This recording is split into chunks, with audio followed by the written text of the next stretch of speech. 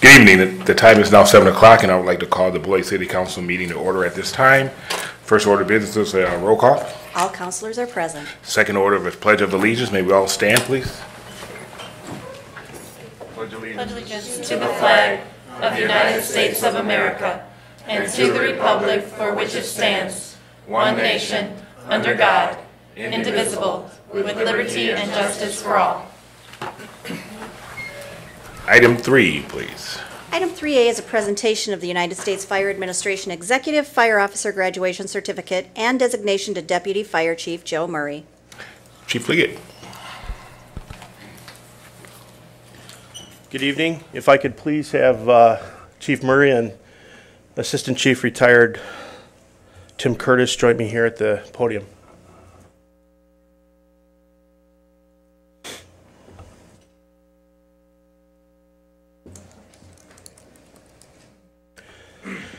This evening, the Federal Emergency Management Agency and the U.S. Fire Administration National Fire Academy announced on December 5th, 2016 that Joseph M. Murray, Jr. successfully completed the Executive Fire Officer Program. The Intensive Fire Officer Program is designated to provide senior fire officers with a broad perspective on various facets of fire administration. According to the U.S. Fire Administrator Ernie Mitchell, Jr., this program provides fire officers with the expertise they need to succeed in today's challenging environment. Each of the 4 courses required a written applied research project to demonstrate application of course theory and concepts to real-life situations within the student's organization. Each of these projects was evaluated through a formal process, and progression through the program was contingent on achieving each of these milestones. Mitchell also stated it is important that these senior fire executives apply what they have learned to the classroom, in the classroom to the existing situations in their communities. This makes the completion of the Executive Fire Officer Program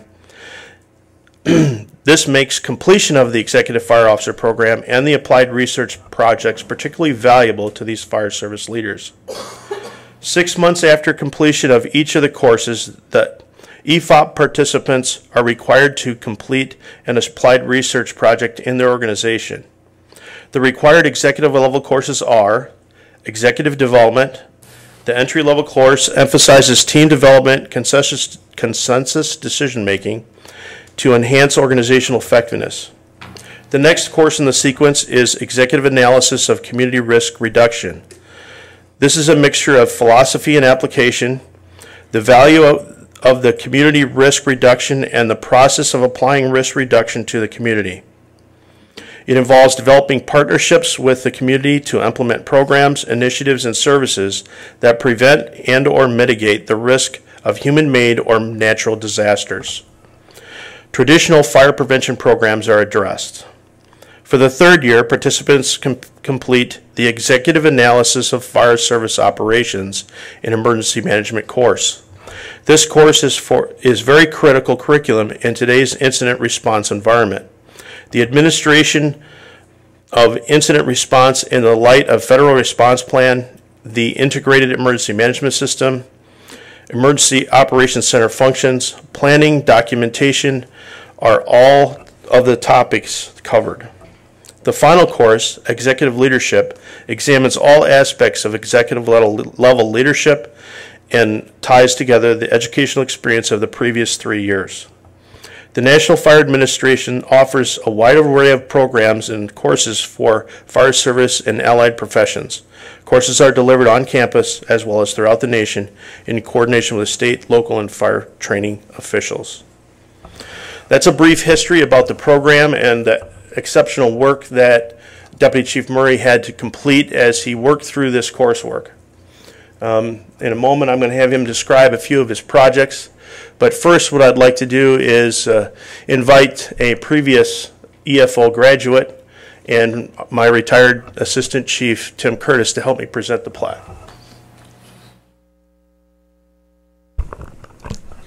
Thanks, everyone. I'm very, very honored to be here tonight to present Chief Murray with this award.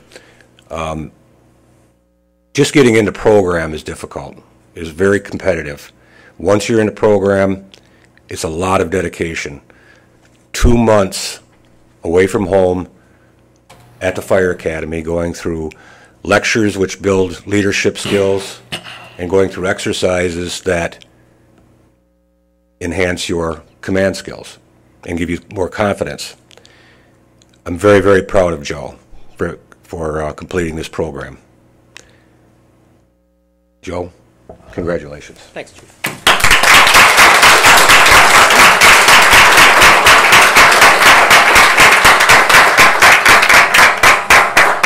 Joe, this is your graduation certificate from the National Fire Academy for your Executive Fire Officer. On the back is the letter I received from the Acting Superintendent of the Fire Academy regarding the presentation of this plaque. I'd like you to keep that for posterity. And I am very, very proud of you, and I appreciate your contribution to the leadership and effectiveness of the Beloit Fire Department. And I look forward to your long and prosperous and contributory career. Thank you, Chief. Thank you very much. All right. Thank you very much.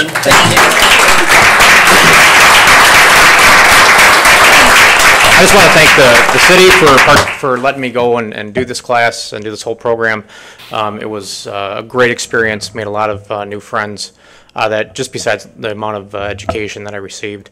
I want to thank my co-workers at the fire department for participating in all the surveys and the interviews and everything. Those guys have been a great support network too for me. And then obviously my family and friends, and especially my wife and kids who supported me through the whole time. So thank you very much. Thank you.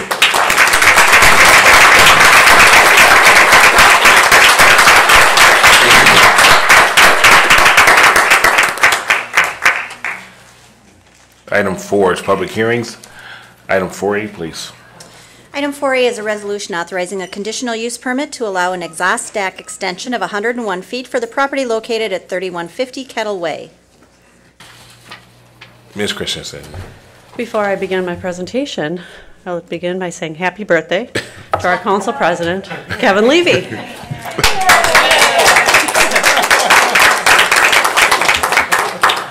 See, I couldn't jump over there to get you like I were on the rest of them, so thank you. Thank you. Tori Harding, SL Snacks, Wisconsin LLC, has applied for this conditional use to extend the exhaust stack from 76 feet to 100 feet in order to meet DNR air quality requirements. The maximum height for a building in the M2 manufacturing district is 75 feet. However, the maximum height may be exceeded through a conditional use permit. They would also like to install on-site fencing in 2 areas to satisfy DNR requirements to restrict public access from any areas where a 24-hour threshold of particulate matter could be exceeded given the right production and weather conditions. There is a map on the location and zoning map. You will see those 2 areas are identified. There's a proposed 4-foot fence at 3125 Kettle Way, and then a 4-foot fence on the other side as well. In the staff report is a description of exactly how it is, but it's what's on that drawing. Plan Commission did review this item on July 19th and held a public hearing and voted unanimously to recommend approval of the conditional use permit, subject to the 4 conditions which are in your resolution, which is in your packet tonight, which is that fences may be constructed on private property and shall not be located on the right-of-way. The fence line shall include perennial plantings. The applicant shall coordinate with the FAA regarding the height of the exhaust stack and its proximity to the airport. The applicant shall obtain a building permit prior to beginning construction of the project, and then your standard about major changes coming back through this public process, and minor changes can be approved administratively. And this also did go to the Gateway Review Board, who also recommended approval. Okay, thank you. Item 4A is on the agenda this evening for public hearing. At this time, I would like to open up the public hearing on item 4A. If there's anyone wishing to speak on item 4A this evening, please come forward and state your name and address for the record. First call, is there anyone wishing to speak on item 4A this evening? Second call, anyone wishing to speak on item 4A this evening? Third and final call, anyone wishing to speak on item 4A this evening? Seeing none, I would close the public hearing at this time, and for discussion purposes, entertain a motion for approval from council. Is there a motion? Motion by Preschel. Is there a second? Second by Duncan. Any councilor comments? Councilor DeForest. Thank you. I had asked in Plan Commission, Julie, do you know if they found out if there's any FFA concerns about the height? Have we heard about? Okay, great. Thank you. Okay. Any other council questions or comments? Seeing none, there is a motion and a second. All in favor of approval, say aye. Aye. Any opposed? Hearing none. Item 4A passes. Item 4B, please.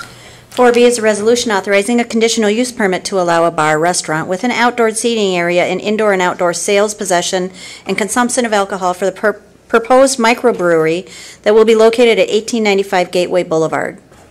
Ms. Christensen. Lee Gunderson, G5 Brewing Company, has applied for this conditional use to allow everything that Lori laid out. I won't try to repeat it. If approved, food and alcohol would be served in the restaurant portion of the building and outdoor patio, which are allowed as conditional use in the M1 district. They did submit liquor license application on July 1st, and I believe it's on your agenda for referral to Alcohol Beverage License Control Committee tonight. Plan Commission did review this item on July 19th, 2017, and they did vote unanimously to recommend approval of the conditional use, subject to the 5 conditions included in the resolution. The one change they made from the original staff recommendation was to require fencing if issues came up with regard to control of alcohol. So what is before you tonight are the following 5 conditions: that this conditional use permit authorizes the G5 Brewing Company to serve food and beverages in the restaurant and within the concrete patio area on the west side of the building. If problems arise related to the control of alcohol in the outdoor seating area, which could be remedied by fencing in the opinion of city staff, the applicant will be ordered to enclose the outdoor seating area with a 4-foot wrought iron or similar fence in order to separate the outdoor seating area from pedestrian traffic. Prior to serving alcoholic beverages, the applicant shall obtain their alcohol beverage license, which must include the outdoor seating area. The applicant shall obtain a building permit prior to beginning construction of this project, and then your standard major conditions coming back through this public process and minor changes being approved administratively. And we are very excited to see this proposed microbrewery coming to Beloit. Staff is even. So just to put my 2 cents in for that. And included in the packet is a site layout of what they are proposing on this site, as well as renderings which show what it's going to look like. Okay, thank you. This is on the agenda for public hearing. At this time, I would like to open up the public hearing on item 4B. Is there anyone wishing to speak on item 4B? Please come forward and state your name and address for the record. Second call, anyone wishing to speak on item 4B this evening? Third and final call, anyone wishing to speak on item 4B this evening? Seeing none, I would close the public hearing on item 4B and entertain a motion from council. Motion by DeForest, second by Duncan. Any councilor comments, questions? Seeing none, all in favor of approval say aye. Aye. Any opposed? Hearing none, item 4B passes 7-0. Item 5, public comments. We have reached a portion of the agenda where citizens may come down and speak. We do ask you to refrain from personal attacks on council member, staff, and anyone else. We do limit you to 3 minutes. I will not cut you off, but I'll give you a friendly reminder that you're approaching that 3-minute mark. However, I must state also, if you do come down and do personal attacks, we will end the discussion immediately. Is there anyone wishing to speak under public comments this evening? Seeing none, I will close that portion of the agenda and move to item 6C, which is the consent agenda. All items under the consent agenda are considered routine and will be enacted by one motion. There will be no separate discussion of these items unless a council member so requests, in which the event the item will be removed from the general order of business and considered at this point on the agenda. Is there any councilor like anything removed from the consent agenda? Councilor DeForest. I'd like to request item 6E be removed, please.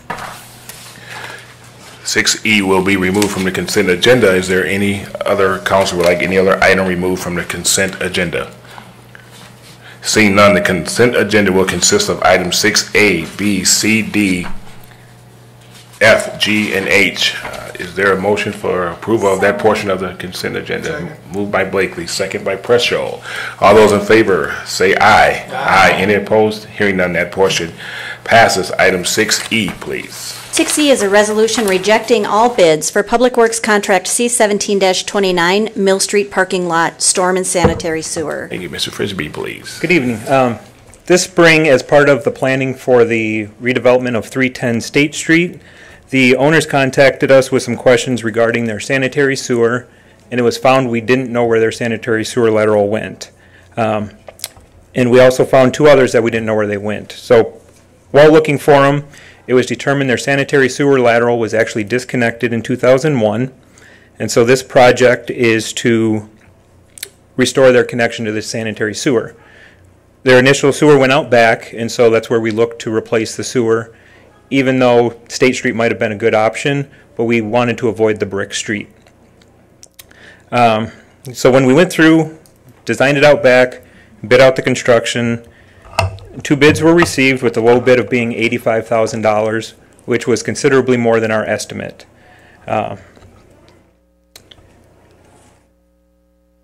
So then we went back and decided to analyze going out front onto State Street and found we could do the work for approximately $15,000. So we thought it'd be prudent to reject the bids for this project, save $70,000, and make the connection out front. Now, we still have one lateral. We're not sure where it goes, but before we actually dig into State Street with this project, we will find out where that is. We'll do more dye testing, and if we find that it goes out back and we need to do 310 out back also, we can do that under our maintenance contract for less money than these bids were. Okay, thank you. At this time, if I could, just to get it on the floor for discussion, entertain a motion. So moved. Motion by DeForest, second by Preschel. Councilor comments. Councilor DeForest. Thank you. First of all, thank you for looking for a way to do this more efficiently. I understand the concern about disturbing the bricks, but this certainly will save a lot of money, so I appreciate that. I do want to make sure, because this is something that we missed, are there any other laterals that are unaccounted for anywhere in that block or along that section of State Street? There's just the one Just for... the 3? There were 3 originally. We found where 2 of them went. One does go out front to State Street already, and one came to this disconnected line, and the 3rd one we're still unsure where it goes. We think it connects through another building. Okay. But we'll do more dye testing to verify. And you'll be able to determine that? We hope so. Okay. We've dye tested it twice and haven't found where the dye came out yet. Okay. So we'll resolve that before we start digging to Yes. make sure that we have a complete picture and move forward. Yep. All right, thank you. Appreciate it. Councilor Preschel. Yeah, I just want to make sure that when we go ahead with this project, that we only dig it up once and not repeatedly as we find more problems. Right. So I want to make sure that we're moving ahead with the right project in the end, and hopefully we don't have to dig up State Street. And if we have to dig up the back end, then we have to dig up the back end. But that we get it fixed, we find the fix that works for once and for all. Right. The mistake made 17 years ago needs to be corrected. So. Okay, so we're going to make sure that happens. Yes, we will. Okay, thanks, Bill. And I do want to note that the bricks will be replaced by the contractor who originally installed them, so it should be a very good installation, and we should barely be able to tell that it was disturbed when it's done. Councilor DeForest. Could you let the public know, what the estimated cost of that brick repair will be? The brick repair, we got a quote of $6,800 from the contractor, but they gave me an area that was probably close to twice the size we're actually going to disturb, so the cost for the repair will actually probably be in the $4,000 to $5,000 range. Okay, great, thank you. Councilor Preschel. Yeah, and then I was wondering, as far as the disturbance to the area, because there's several Wisconsin crews in town shooting and stuff this summer, and we don't want orange cones sitting all over our sidewalks and our streets when they're out here shooting, so the disturbance will only be for less than a week's time? Right, it should be 3 to 4 days. We've talked to the contractor about possibly doing it on a weekend after farmers market started, do it Saturday afternoon, Sunday, Monday. They gave us considerably more costs, so we're going to evaluate that compared to doing it on Monday through Thursday. Okay, so the disturbance will be as minimized as you can make it? Yes. Thank you. 3, hopefully no more than 4 days. Okay, Councilor Blakely, did you have anything? My question too was just about the timeline, the timetable. And it sounds like you have a very efficient plan in place. Yes, we could go as soon as next week as long as we verify the lateral for chic and unique. Okay. Any other councilor questions or comments? Seeing none, there is a motion and a second for approval to reject the bids. All those in favor say aye. Aye. Any opposed? Hearing none, motion passes. Item 7, ordinances, please. 7A is a proposed ordinance to amend certain sections of the Index of Special Locations, Section 13.02 of the Code of General Ordinances of the City of Beloit, relating to the removal of traffic signals and the establishment of stop signs at the intersection of Bluff Street and West Grand Avenue in the City of Beloit. This is first reading. Mr. Norwood. Good evening, everyone. Earlier this spring, the traffic signal controller equipment at the intersection of Bluff Street and West Grand Avenue stopped working. This particular intersection is located immediately west of downtown. Beginning March 6th, the city's engineering staff conducted a study to determine if the traffic light was still necessary at this intersection. Using federal guidelines, the study was conducted and it was determined that this intersection did not meet any of the 9 criteria for maintaining a traffic signal. Simply put, there is not enough vehicle or pedestrian traffic going through the intersection to warrant a traffic signal at this location. Besides not meeting any of the criteria, repairs for the unneeded traffic signal would run between $15,000 and $20,000. In addition, numerous neighbors living near the intersection expressed a desire to have the traffic signals removed. At this time, it's a recommendation of the city's engineers and the city's traffic review committee that these signals be removed and replaced with stop signs for all 4 directions. Okay. Thank you. What I want to do before we move it to the vote here, I just have a couple questions. I would ask the questions now because I have a plan that I want to do. Sheila's smiling, so she knows exactly where I'm going with this. How were the residents, first of all, are we certain that enough residents were contacted to make sure that they don't have a problem with this around in this area? The engineers had put out public notice and were soliciting commentary. From my understanding, there was no more than 4, maybe 5 emails that were actually sent back to the Public Works Department in regards to this. Also, my understanding, there was some comments to individual council members as far as what their personal thoughts were on the matter. And frankly, the response was underwhelming in regard to that for the most part. So. Okay, so then the second part of the question is, how would we get the word out versus people start driving down the street and don't see the stoplight there anymore? Could cause a little confusion there. Do we have a plan to get the word out to the public to let them know that this is coming? Or oh, absolutely. We intend, once this is approved, to put out a press release to let them know that this is a permanent change to that intersection. Okay. In addition, as is standard procedure, once the lights are removed, the traffic stop signs are going to have red flags on top of them, all 4 directions, so that hopefully folks will notice that and act accordingly. So I guess, how soon after the press release are there stop signs put in or stop lights taken out? How we will make sure that the traffic signals themselves are not removed as far as the flashing until we've had at least a week to a week and a half out to make sure that everybody has been made aware. And we'll reach out to the press as well to make sure that we get the word out as best we can. Okay. Councilor DeForest. Thank you. I would like to emphasize this is why ordinance changes have 2 readings, so that the public has the opportunity to find out about it, talk about it, and get back to us. So I would really encourage this body not to waive the first reading. That's the whole point of having it. And there's no need to expedite this. So I'm glad that we'll have some time to hear back from residents. And could you clarify for us the responses you did receive? I'm assuming were in the affirmative. They wanted the traffic signal removed. We of the few that we had, most were in favor of, but there was an expression on a couple people's behalf that they were concerned what the impact would be for that. Could you share what were their concerns about the impact? Just the preference that they would like to have the light remain there as opposed to taking it to a 4-way stop. There was some concern apparently about the actual intersection and whether people are going to obey that, once it becomes a 4-way stop. Okay, city manager first.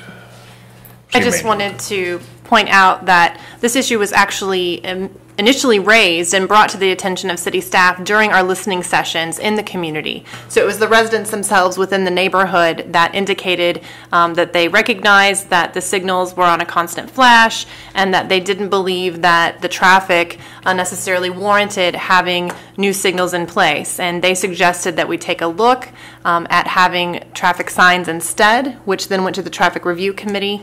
So I think this has been very responsive to the citizens, and clearly we need to make sure that we continue to communicate with them when the change takes place. But this is one of the perhaps unintended results of some of our community listening sessions and just learning what issues are important to different neighborhoods throughout the city and making sure that we're being responsive to those concerns. Thank you. Councilor Preschel.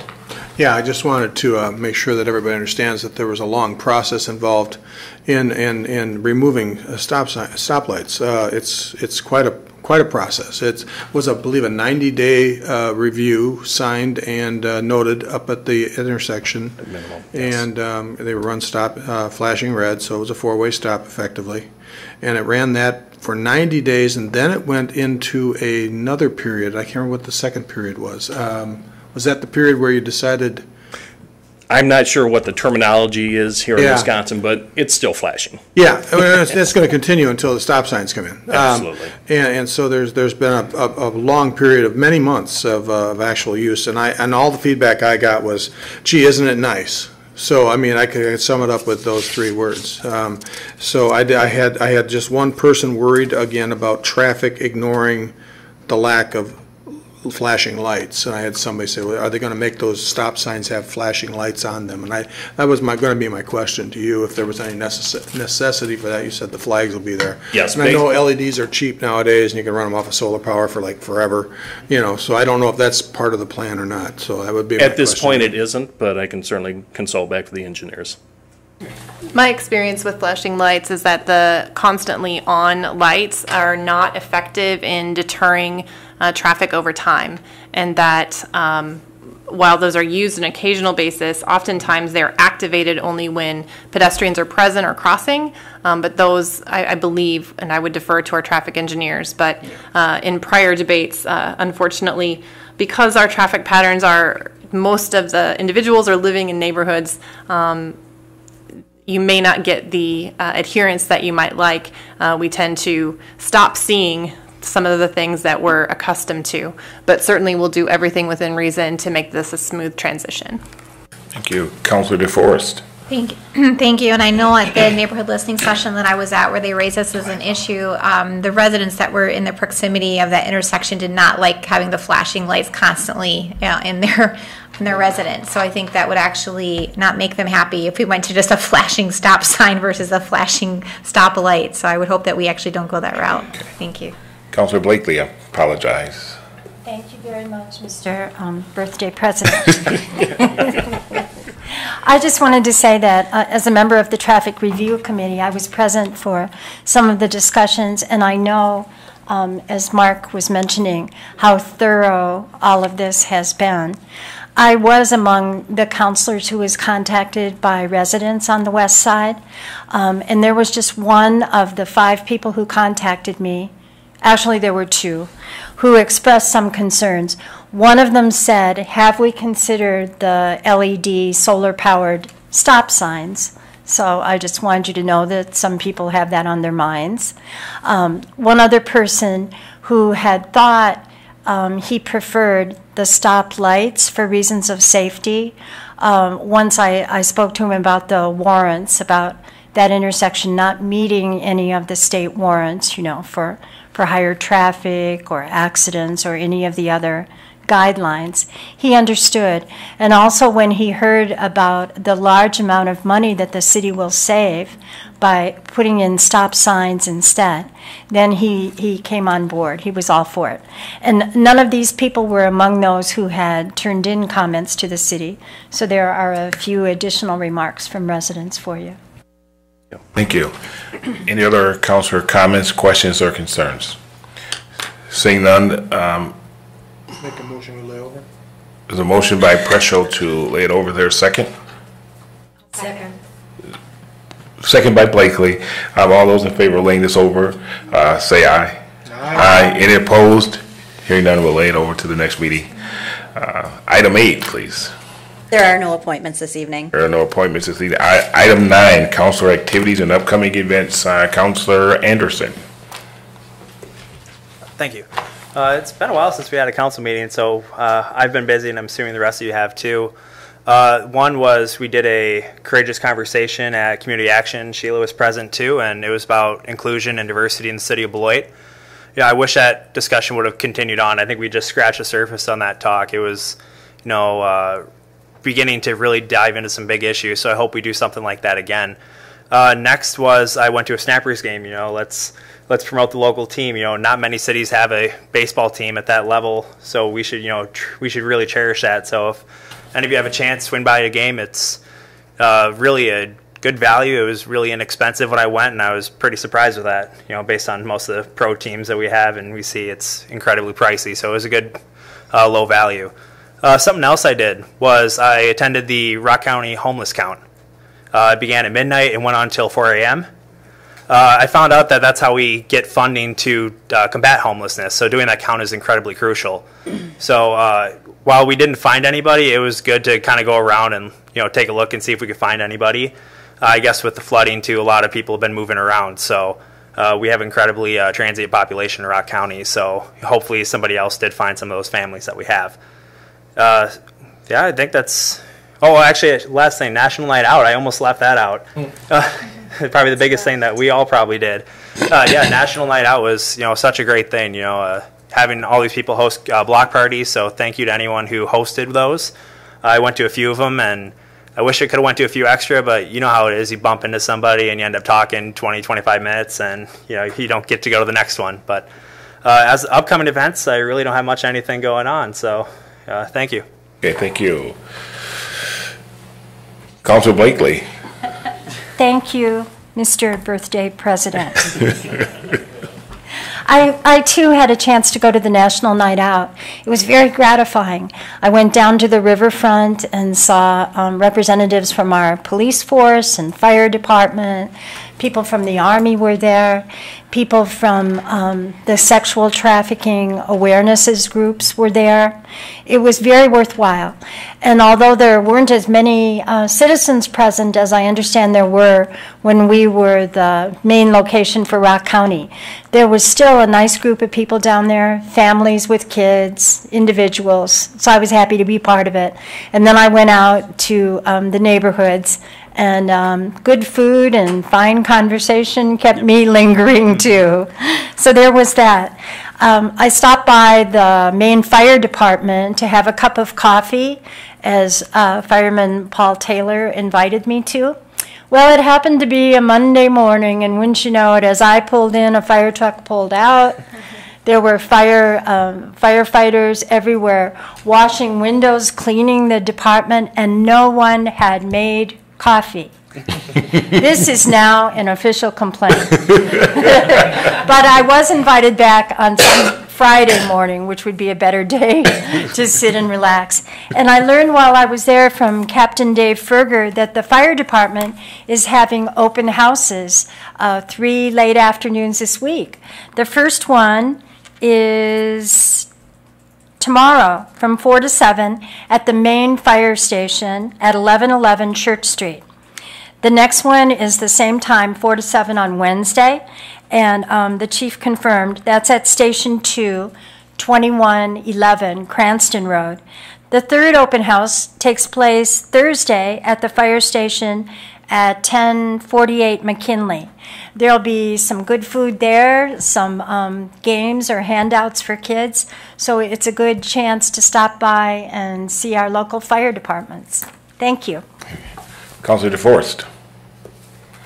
Thank you. Well, thank you for making the announcement about the open houses. I hope that the community will get out and support those and get to talk with our firefighters. And definitely ask questions about how our runs are right now. I'd like to follow up on my colleague, Councilor Anderson's comments about the racial divide panel discussion that we participated in. I feel pretty strongly that the discussion was great, and there was a part of that discussion some very concrete ideas, strategies that we discussed, and I hope that there will be some implementation of those, and it won't just end with that discussion that we had that night. I was pretty excited about the energy in the room. It was standing room only. All the seats were full. People really care about this issue and want to see the city do more about the recruitment, retention of people of color, of more diversity amongst our staff, and I'm appreciative of our city manager's commitment to that. And so looking forward to seeing more work in that effort and not just discussion. I was able to attend a school board meeting, which I think is a wonderful thing whenever we can attend other bodies, intergovernmental bodies, to attend their meetings to make sure they know who we are. And I know whenever we've had school board members or county board members or Town of Beloit or Janesville City Councilors come to our meetings, it's very helpful because then we get to kind of see them and know them and have more frank discussion about how we can collaborate better. So would encourage that continued collaboration. I certainly appreciate a National Night Out. It's always a fun event. And thank you to all of our emergency response personnel for stepping up to help make that night special for our community. And I was able to check out the U.S. Cube Open. It's pretty cool that Beloit is the home to the U.S. Cube Open. And some of you might not know what Cube is, but Cube. I was told it's cube like tube. That's what I was told. The guy running the show told me. That's what the guy from Switzerland told me, but maybe he was talking with his Switzerland accent. Don't have me use it, okay? Don't have me use it. So pretty neat event. We had, I was talking with Celestino when I was there, and I think he said we had 15 states represented, and we did have some international competitors as well. So pretty impressive for Beloit to host that. I guess maybe Kevin's going to have to check it out. I'm all over it. I'm sure you are. But really, really neat. And of course, Riverside Park is beautiful and such a great way to introduce people to the Beloit community. A couple things that I want to make sure that I announce. First, just want to make a final announcement about my going away party on August 17th from 5 to 7 at the Rotary River Center. Goodbyes are very important to me, so I hope I get to see as many of you possible so I can say goodbye. And goodbye, but not forever. I'll be back after I get the travel bug out of me. And who knows, come back in 10, 15 years. You're laughing. Is it going to be more, you think? I don't know. 5? I don't know. 5, 20? Who knows? I'm betting on 5. Two other events that I wanted to make sure I announced. August 20th is the Peace in the Streets rally that Switch Lanes is organizing. It's going to be at Riverside Park on August 20th, so please mark your calendars and support their efforts. And actually, one of the founders of Switch Lanes, the president, is actually a former student of mine, and I'm really proud of the work that they're doing. These are local Beloit natives that are really trying to step up efforts in programming and reaching people in our city. And then finally, August 21st, there is an eclipse, and I heard that Mark might be missing our meeting to get to that, so you can see, which I understand, it's a once-in-a-lifetime thing. It might seem silly, but I want to just let residents know we should probably start doing some safety information to them that you really cannot stare at the eclipse. You could very possibly hurt your eyesight or go blind.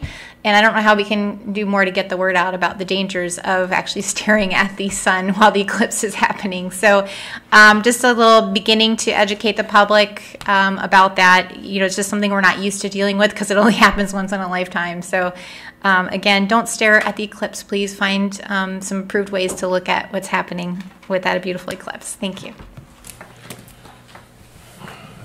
Councilor Forback. Where are we at here?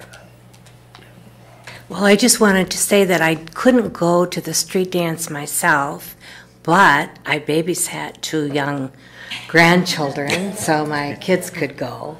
And of course, living downtown, I heard the fun, so it's great.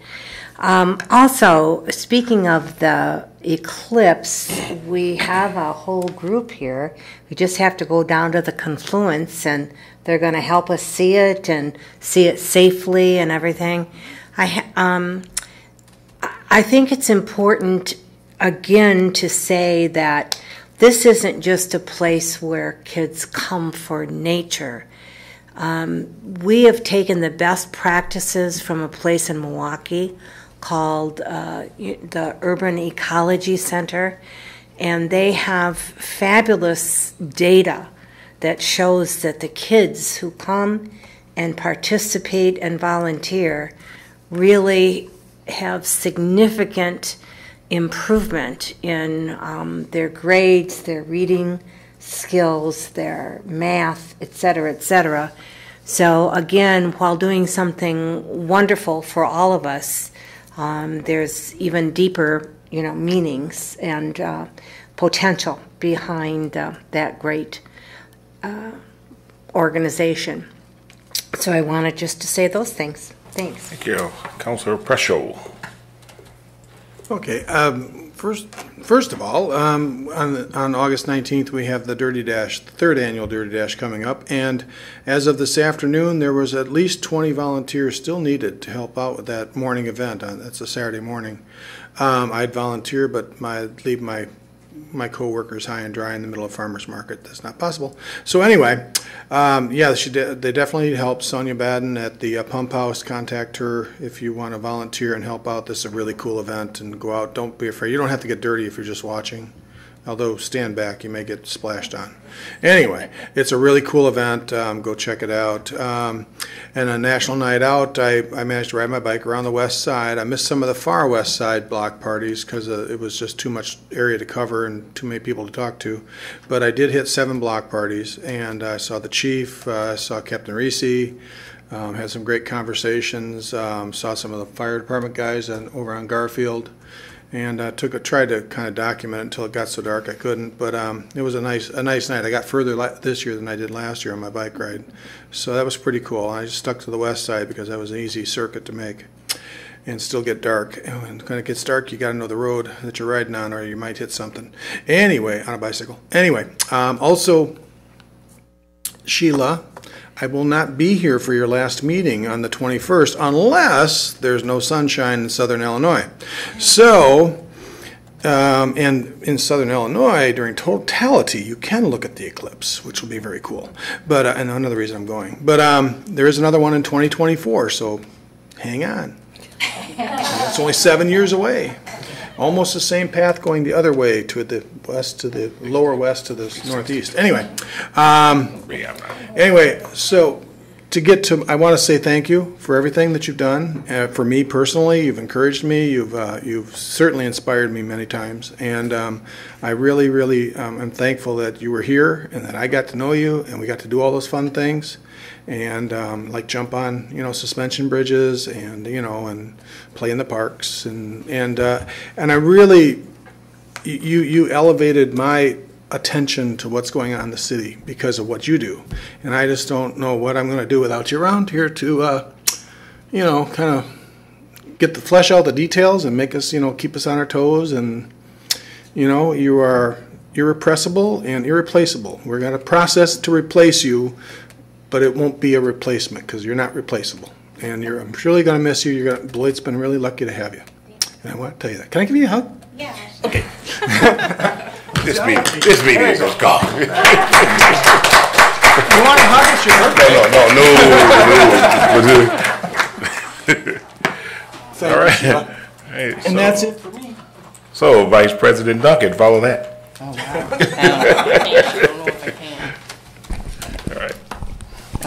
I'll be very brief tonight. First, I would like to thank our retirees for their service to the city of Beloit. They are Ben Smith, Al Melton, and Karen Thornton. They have put in a lot of hard work through the years. I wish each of them much luck with their future endeavors. Also, I had the chance to join the kickoff celebration at the National Night Out at Riverside Park, and want to give special thanks to all our first responders. Some are here tonight, our city staff and citizens that participated in that event. It was awesome.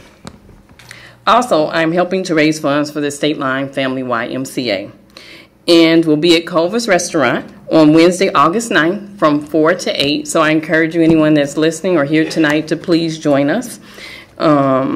Also, that's the end of my message tonight, but I would like to say happy birthday to our president, Kevin Levy. Thank you. I would like to just a couple announcements. First of all, I think when we talk about showcasing Beloit, one event that gets a lot of people here is the street dance. Excuse me, each year, I think class reunions come there.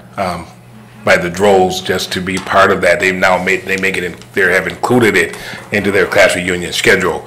And in the comments you hear is, this is not the same Beloit I knew when I left when I graduated in '82. So I know they were here this past weekend, and just hearing a lot of comments, and people still hearing about street dance and wondering what it is, and going down there and falling in love with it, and going down there year after year. So I want to say hats off to Shauna and her staff and all the volunteers in the city, and anyone who has anything to do with that, the police, the fire, because if someone gets hurt, you guys are right there too.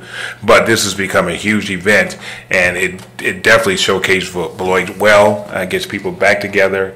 So I just wanted to say hats off to Shauna and her staff and everyone in Beloit, because that's one of the big things that we have. And then to the city manager, I know earlier in the year we discussed having a HR update in September. So hopefully that's still on schedule. As we talked about, we want to look at the seasonal employment, where are we at with that, what is the process of getting those positions. Then I want us to look overall and saying what is our employment as it relates to our city, our population, the diversity, and then take it one step further. If we can seriously look at and discuss the recruitment processes for the Beloit Fire Department and the Police Department as well, because as we say, we have a lot of people retiring, and what we want to do is make sure that all the departments are representative of our community. So I want to make sure that we touch on those avenues as well. And I've had a conversation, so this is not really a surprise, because I had a conversation with both chiefs about it before, and there's individuals in the community, some organizations that's coming forward now and asking those questions. So I want to make sure that, as Councilor DeForest said, we're not just talking about, well, we need to do something, or we're going to do something, or we're planning on doing something. I think it's time now to see exactly what we have planned to meet the needs of the city. And I'm not saying that we're not doing it, but we're getting a lot of questions now, and I think we just need to start looking at the processes very closely and saying, what can we do? And I think for too long we've been saying, we're going to do something, we're going to do something, we're going to make plans. Well, now I think it's time to present those plans to us and say, here's what we're going to do, and here's what we've done. So we can get that. Is September, is that enough time? Would we be able to get it by September? Okay. And that's kind of all that I have as far as thank you. Item 10, city manager's presentation. I don't believe we don't there's none this evening. 11, report from boards and city officers. 11A, please. 11A is a resolution to approve a substantial amendment to the 2015-19 consolidated plan to incorporate 2 neighborhood revitalization strategy areas. Ms. Christensen, please. So every 5 years, we approve, or the council approves, a consolidated plan. Your last consolidated plan was approved in November of 14 for the 2015-2019 timeframe. We are proposing to amend that plan to include 2 neighborhood revitalization strategy areas, which you heard about at your last meeting. The CDBG regs put together a bunch of guidelines on how those can be put together. You'll see in the document that was before you, there's a number of questions that HUD asks and makes us respond to, which are included as part of this plan amendment. It basically deals with a variety of concerns in the community, specifically relating to deteriorated properties, vacant and abandoned housing, increasing number of rental properties, high rates of poverty and unemployment, and an increase in violent crimes. The scope of the whole plan, it does examine the trends throughout the city, but does focus on the Hackett and Merrill neighborhoods. Our Census Tract 16, block groups 1 through 4, and Census Tract 18, block groups 1 through 4. So we're proposing to designate both of those census tracts as NARSA areas. There are some benefits to doing NARSA areas. One is that the public services which are carried out by HUD approved under a HUD approved NARSA are not subject to the 15% public service cap when carried out by certain organizations. And then housing units assisted in an approved NARSA area, we're able to provide some over income, or we are able to fund rehab in some higher income households than we are right now, which is right now it's got to be 100% low mod. Sorry, I'm stumbling over my words. Okay. So you had your public hearing at the last meeting. You saw the full presentation. Included in your packet is the NARSA. and it's on your agenda for action tonight. And Terry Downing is here for if you have any questions for her. She is the one who put together 99% of the document. I did a percent. Is there a motion for approval? So moved. Motion by Forback. Is there a second? Second. Second by Anderson. Any counselor questions or comments? And I do, but I'm just trying to, and I think we've had this discussion before about the homeless population. I really want to make sure that somewhere, whether it's in this plan, and I know we've got another consolidated plan that's in there, I just want to make sure we are seriously jumping on it. And I guess what really kind of drove it really home for me is probably about a month ago, on a Friday, when we had all the homeless people from a certain area being removed from that area. They didn't have any place to go. I just want to make sure that we're confident that we have something in place to address the homeless population here in the city, because I think it's going to get worse before it gets better. And I don't want us to just, I want to just make sure we got something in that place to address it. City Manager? Oh, if you were finished, sir. I'm done. Okay. I just wanted to reiterate what I believe we heard from Julie at our past meeting, and I, in fact, pulled that document myself. And looking at our 5-year consolidated plan and viewing homelessness in particular as an issue that has no borders or boundaries. The plan that is in effect for the entire city of Beloit does have a fair amount of detail in regard to how we address and partner with other agencies to address homeless issues. This particular amendment to that plan is adding a layer of detail about what we're recommending for 2 specific neighborhoods at the request of the individuals who live in those neighborhoods. But I don't want us to lose sight of the fact that this is part of a larger plan that is in effect for the city at large. So I completely respect and understand your concern. I think that it's absolutely essential that we continue to keep that at top of mind and make sure that any partners that we're working with understand that that is still a priority within that larger plan. But I think that it may not be necessary to add to this particular layer within the NARSA because it is focused really geographically within those particular census tracts. Yeah, is that consistent with your understanding? Yes, and this was intended, the NARSA is intended to deal with specific issues that are specific to this neighborhood. And these 2 neighborhoods did not indicate that there was a greater need related to homelessness. And there is a Rock County Homeless Intervention Task Force, did I say that right? Who meet every month, who get together every month. As Lori said, homelessness doesn't have there's not really border, you're not a homeless person in Beloit or in South Beloit.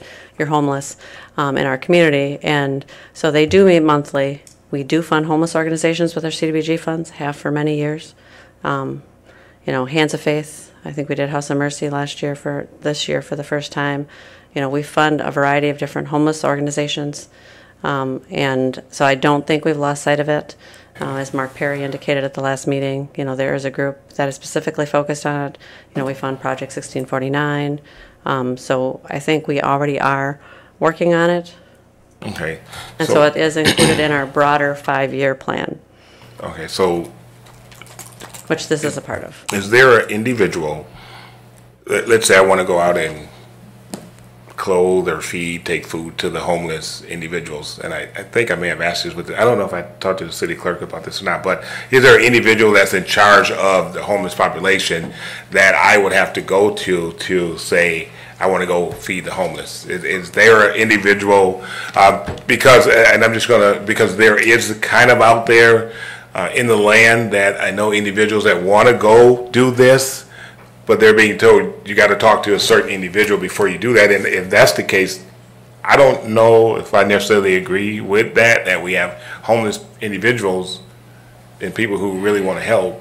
And I don't want to get too far off the track here, and we need to take this offline. We can, but I just heard that a lot, that, hey, I just want to go take them some food or some clothing, but I'm getting pushback because I didn't talk to certain individuals. Is it okay for me to just jump in and talk? Yeah. Okay. Okay. So with the Homeless Intervention Task Force, they get funding through the state, which is actually federal funding, and they have a system in place for single point of entry. So so first I'll talk about the homeless individuals, and then I'll talk about how to help those people. So if a homeless individual comes into one of the agencies that's part of the Homeless Intervention Task Force, and there's a number of agencies in that task force, they can get help at any agency. So that person, the agency that they make contact with, will network with the other agencies in the Homeless Intervention Task Force to make sure that their needs are being met. Housing, clothes, food, if it's crisis, if it's not crisis, that kind of thing. Rental assistance and all of those kind of things. So as far as the system for when somebody would like to have some assistance, that system isn't perfect, but it's getting better. Okay. The state is requiring this single point of entry, so people aren't showing up at an agency saying, I'm homeless, what do I do? And an agency isn't going, oh, I don't do that. You're going to have to, I don't know what to tell you. So they're making sure that there's a network. If somebody would like to help individuals in crisis or who want to do assistance with the homeless, I would suggest that they come to the Homeless Intervention Task Force meetings. They're once a month at Echo in Janesville. Okay. And we have somebody in our department, Ashley Rosenbaum, who attends those meetings, and it's open to anyone. So any volunteers, any agency. Is that no? I'm not sure what the time is because they've changed it since I've gone. But so we do have somebody. We were disconnected for a little while, but now that we have a compliance specialist, she can go to those meetings to make sure that we still have our pulse on what's happening with the Homeless Intervention Task Force. So that would be a perfect place to start because the agencies always need volunteers. They always need people helping with food, shelter, clothing, things like that. Okay. Did that answer your question? Yeah, it did. Okay. Thank you. She does so much better than I do. And I believe we have a motion and a second for approval for item 11A. All those in favor of approval say aye. Aye. Any opposed? Hearing none, it passes. 11B, please. I'll just, for the record, it passed 5-0 with 2 counselors recusing themselves. Yeah. 11B is a resolution to approve a substantial amendment to the 2017 Annual Action Plan to reprogram unspent CDBG funds. Ms. Christensen. So we have a number of dollars, about $358,000 in unspent prior year CDBG funds. And what we're proposing to do is to take those unspent funds and to reprogram them to allow us to jump into the NARSA right away. So we want to be able to, we don't want to have to wait till we get 18 money, whenever that happens. This will allow us to kind of jump in and start working on the NARSA right away.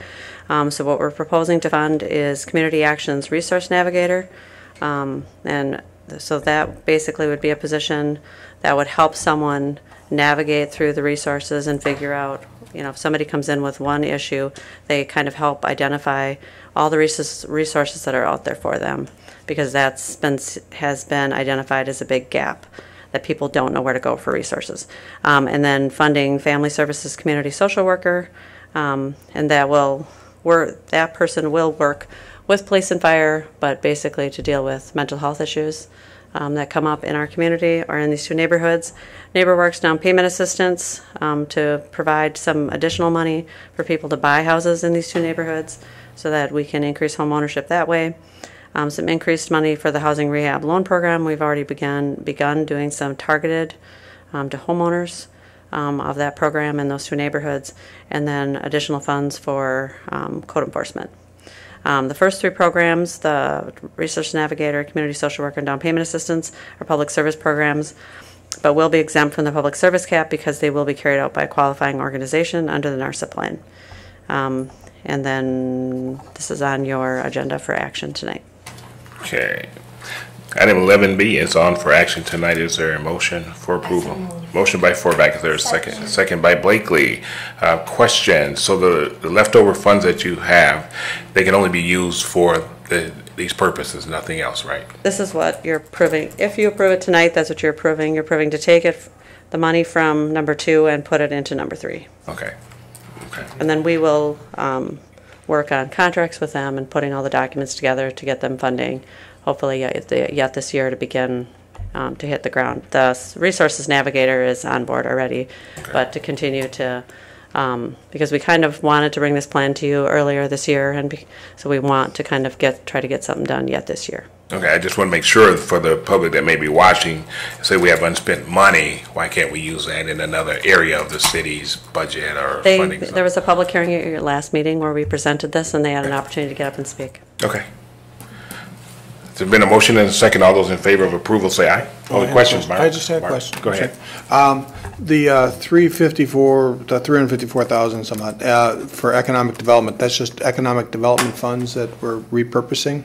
It is some loan funds that were unspent. It is some of the downtown programs that have money from 13 and 14, and we have a requirement that money has to be spent within a short time period. Sure. And so some money was, I was trying to think if it was in here, but it's not. Some money was, Shauna was able to give out some of the money, but some of the money did not get spent at all. And so we're reprogramming the funds at this point. Okay. So it's a combination of programs. So. We're not going to impact any existing plans or uses or whatever programs may be involved with those funds. These are programs that the money just wasn't being used, and HUD has a specific time frame in which you have to spend money, and if we don't program it to things that will spend it, we're going to lose it. Yeah, I just want to make sure that was clear. And we've waited too long already. We're not taking anything away from anything, so thank you. Okay. Motion and a second. All those in favor of approval say aye. Aye. Any opposed? Hearing none, passes 5-0 with 2 abstaining. Correct? Correct. All right, thank you. Item 11C, please. Can we hold on to the other two come in? So. Wait till those recused.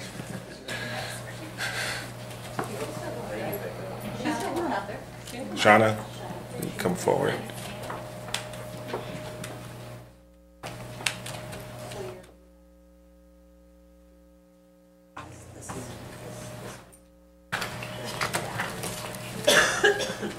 C.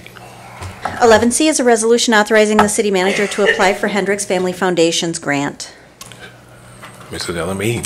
Thank you, and thanks for the kudos on street dance. It really takes a village to do all of that. We have over 60 volunteers that work that night, and my board chair, Peter Frank, is here, and he was in charge of the beer tent all night, so that was great. So, he did awesome. So we, before you today, we would like to apply on behalf of the Downtown Beloit Association for the Hendricks Family Foundation grant. That grant is actually used for multiple things. They really don't have a threshold on dollars. If you remember in the news, not that long ago, the Blender Cafe was given some startup money. Turtle Creek Bookstore was given money for a book drive. Hendricks Family Foundation obviously gave to the YMCA and the Heart Hospital. Those are larger projects. So they give a mixture of dollar amounts depending on what the project is. So I just want to clarify that first, just because of the amount of money that we're asking for. So if you can remember, our organization next year is going to be 30 years old. So we're very excited about that. And in order to celebrate 30 years, we want to think big and do something big. So what we want to apply for with the money would, number one, be self-watering hanging baskets. And if any of you have been downtown in the last couple of days, you would see that because of the drought and because of the heat, the hanging baskets are not doing so well. So with this, what it would do is actually you only have to fill the container within the hanging basket once every 3 days. It holds 1.5 gallons of water, so it waters them as they need it. It doesn't overwater, but it doesn't underwater. So the roots are always able to keep growing. The other part is during Farmers Market, we just got our preliminary numbers for Farmers Market, and I'll tell you because you'll keep it a secret, right? So our new numbers are over 9,200 people every single Saturday. So just to let you know, how much that has grown. I started this position in 2012, and we counted, and there was an average of 3,000 people.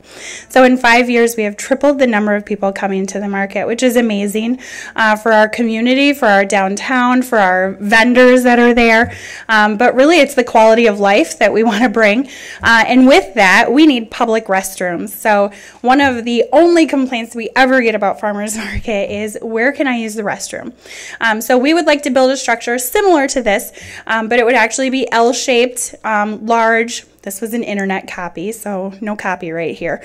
But we would actually have a structure built that would be back in the parking lot of the Mill Street lot, near the dumpster enclosure area behind Bushel and Pack, Beggles and More, if you kind of know where that's at. So not in the gantry, off the gantry area. It would also drive more people, the people traffic, to that parking lot, because there are vendors in that parking lot. So it's really just going right outside the boundaries. It's not really a long walk. If you're thinking about standing on the corner of State and Grand, you may think that's a longer distance, but people are going over there anyways for those vendors. And then the other thing, this is a rendition that Angus Young did for us. We want to build a structure over the parking lot of the gantry. And the reason for that is because a few years ago, we had a very tragic street dance that got rained out. And that is not good for our organization because we actually are only funded by our bid 30%. 70% comes from having different events like that, and also the sponsorships that we get for those events. So we lost out on a lot of money that year, and it's very detrimental to our organization. So what that would do is you can see where the stage is, you can see where Bushel and Peck is on the left, and the Fat Wallet building that's currently vacant on the right, and that structure would be clear material that you can see through. The sun would still come, you'd still get all of that, but it would be covered. And then we'd also like to do other event extras. So there is research that shows that if you can stay longer at an event, you're obviously going to spend more money at our businesses and everything. And one big issue right now is people always say we need a charging station for our cell phones because those are the end-all be-all of life. Let's just be real. So if your cell phone is about to die, you have to go home. So this is just one way of doing that by having a charging station at our booth that we would control and we would manage and take care of. We also have a stage. That stage you saw at Street Dance, but that stage goes all over Rat County and a little bit further. And it actually goes to anybody who wants to rent it. We rent it out on a very regular basis all summer long. It's going to be at the South Beloit Corn Boil in a couple weeks that I'm sure some of you will probably attend. So what we want to do is wrap that stage. That would be advertising for Beloit, that when that event goes to Durand or it goes to South Beloit, those people are reminded to come to Beloit and see all the changes that have happened in Beloit, and maybe they're one of the reunion people that hasn't been here in 15, 20 years, and we want to let them know what all we have to offer to bring them here. So that would just help to advertise Beloit as a whole. And then the other part that we want to do is holiday decorations throughout downtown. The decorations that we have right now are... Andrew can probably attest to how old are they? That's the new trivia question. So they're very old. We have to redo the bulbs every single year. We have what we call a lighting party where you go unscrew all the bulbs and screw in new ones. It's very fun and entertaining. So we want to do LED with everything. And actually I have about 20 different ideas that our design committee has come up with, large and small. So ones that would hang like this that you see in the example, but also ones that would be large that would sit on the gantry stage.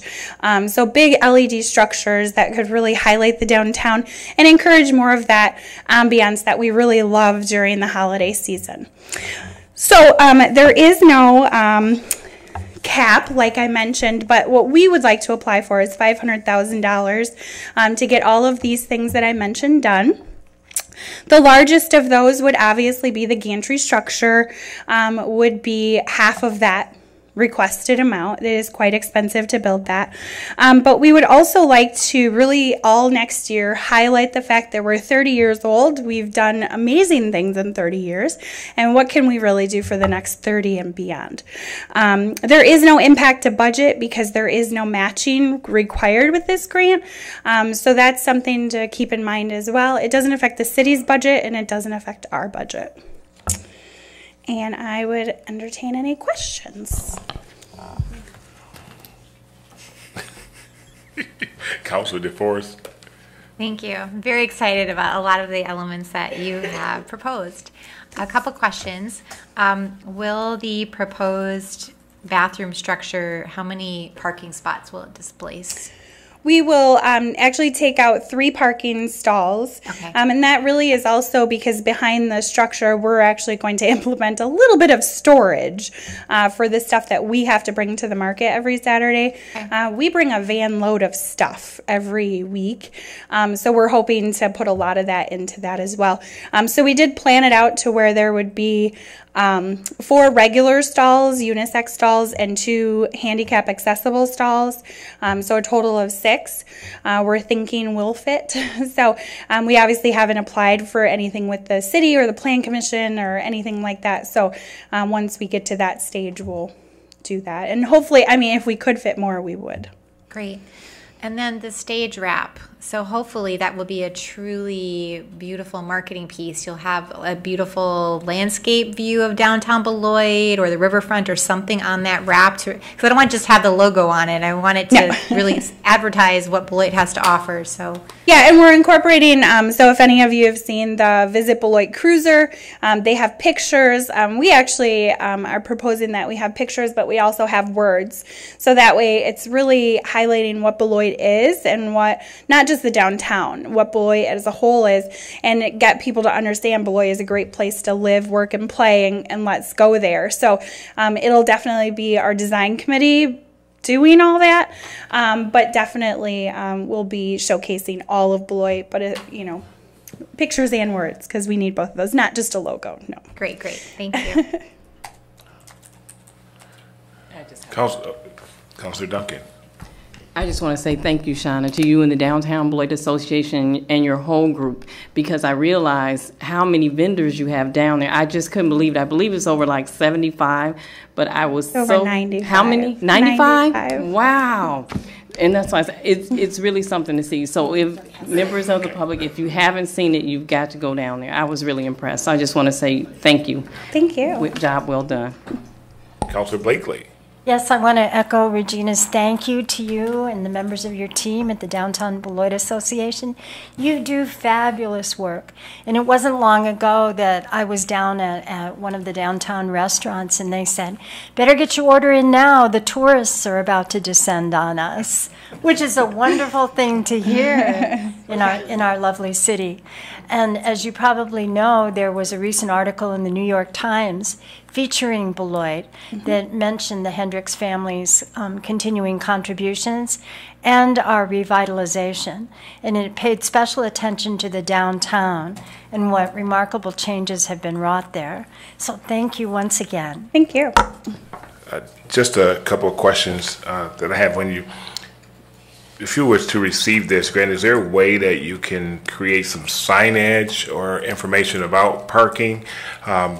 Because people for the 82 reunion, they were kind of calling me or seeing me saying, if I go down there, where do I park? Okay, the park. So I was kind of directing them to different places. And I think, I don't know if you have that already for farmers market, but just maybe details of saying, hey, here you can go park here for free. You can go park in different areas for free. Because I think when people are coming back here, they just know downtown, and they don't realize you can't get down the street until they get there. So yeah, with the parking study that was just completed, that was a lot of the suggestions that they provided, and we do have to get all that onto the traffic review committee to get implemented, and I'm working with Jason Dupuis on that. And then I also reached out to a lot of the property owners already who have larger lots.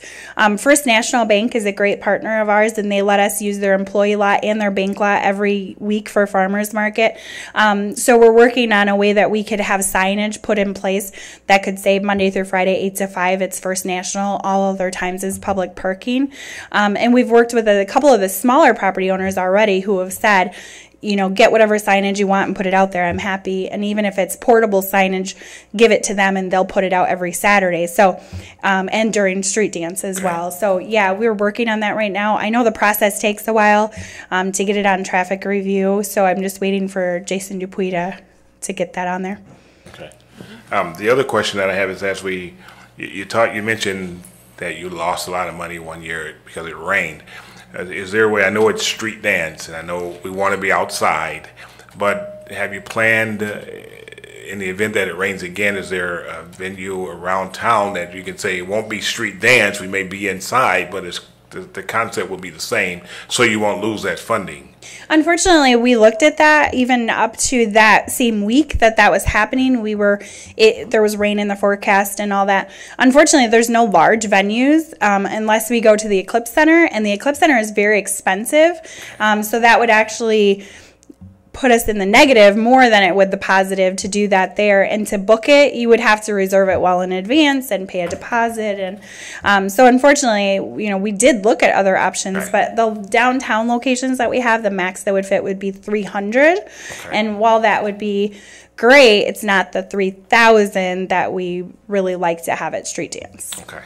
Okay. And I believe this structure would allow for that because you could have the band still in our stage that we have off behind that structure, and then all the people could be underneath the structure, so it would still fit at least 1,000. So that would be 3,000 people in a confined. Yeah, but at least 1,000. Like think Oktoberfest type of people would still fit under that structure. Okay, Councilor DeForest.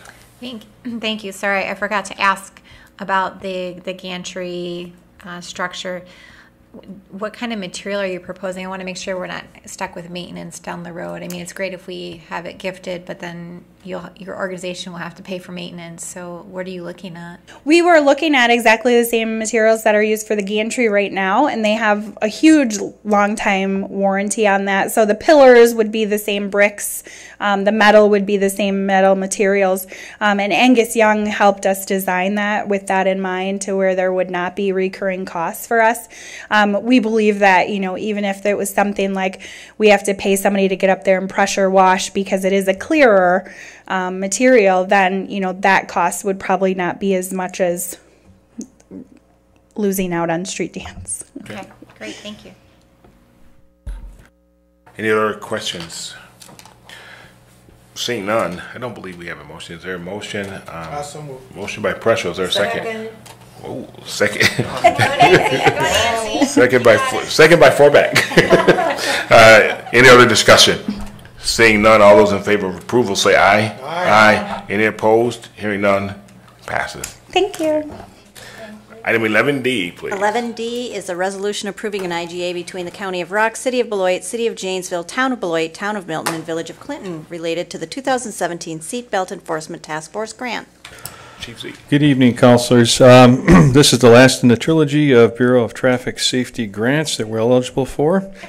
As with the other ones, this one is... As long as the trilogy. It is trilogy, yeah. This one's being administered by the Rock County Sheriff's Office. We're eligible for $15,000 with a $3,800 match. We've been involved with this for the last 10 years. It is an ongoing grant opportunity, and your approval of the resolution would allow us to enter into the intergovernmental agreement to effectuate the grant with our other law enforcement partners. Is there a motion to approve? So moved. Motion by DeForest. Is there a second? Second. Second by Blakely. Any questions, comments, or concerns? Seeing and hearing none, all those in favor say aye. Aye. Any opposed? Hearing none, passes 7-0. Thank you. 11E, can I get a motion to adjourn into closed session? Motion by Preschel, second by Duncan. All those in favor say aye. Aye. Any opposed? Hearing none, we are in a closed session, and we may appear back for action. Thank you. Okay. Is there a motion to go back into open session? Motion by DeForest, second by Duncan. All those in favor say aye. Any opposed? Hearing none, we're back in open session. Did I make that up? Okay. All right. Would you like me to read the resolution? Sure. We're looking for a motion to approve a resolution approving settlement agreement and authorizing execution thereof regarding Menard, Inc. property tax assessment litigation. Is there a motion? Motion by Preschel, second by Duncan. All those in favor, questions or comments? Do you want me just to do a brief on the record result of the settlement agreement? Sure. Since we're, yeah. Sure. Well, we're also on camera, are we not? Or TV? Yes, okay. we are. The city has been involved in litigation with Menards for 2016 and 2017. The assessed value for the property at 2851 Milwaukee Road was assessed at $9.5 million by the tax assessor in 2016 and 2017. Menard valued the property much lower in the $6 million range. The city has been negotiating with Menards and has received a proposed settlement of $8.7 million for 2016 and $8.5 million for 2017. We think that that is in the best interest of the city to resolve both years' worth of litigation and ask that you approve a resolution with those amounts for the settlement. Okay, so there is a motion and a second. Any discussion? Seeing none, all those in favor of approval say aye. Aye. Any opposed? Hearing none, passes 7-0. Motion to adjourn? Motion by Anderson. Second, is there a second? Second by DeForest. All those in favor of adjournment say aye. Aye. Any opposed? Hearing none, we are adjourned.